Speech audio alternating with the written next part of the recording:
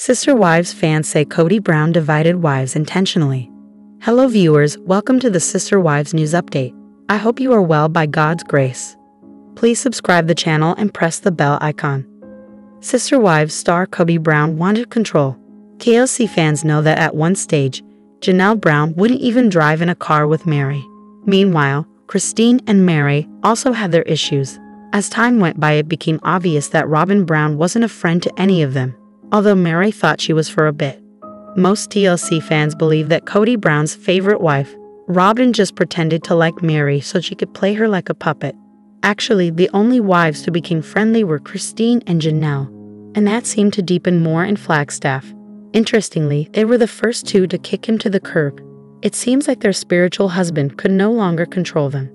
On Reddit, an OP floated an idea about the TLC patriarch that got a lot of engagement. Actually, it was very long, but the main points were, he needs to make each wife believe his marriage with her is the most special. If he's a teenage mean girl, he's going to do that by pitting the women against one another, so they only share and talk through him. So he could control it. That would also keep the women from wanting to pitch in and help or do things with one another's kids. I think he created so much of that chaos as a strategy. Kody Brown's adult kids, the TLC fan added, got the chance to compare stories and realize that their dad was talking out of both sides of his mouth depending on which wife he was with when he said it. In the discussion that followed, most Sister Wives fans believed that indeed Kody Brown had played a divide and rule game. Here are some opinions. If they don't like each other, they don't gang up on him. Yes.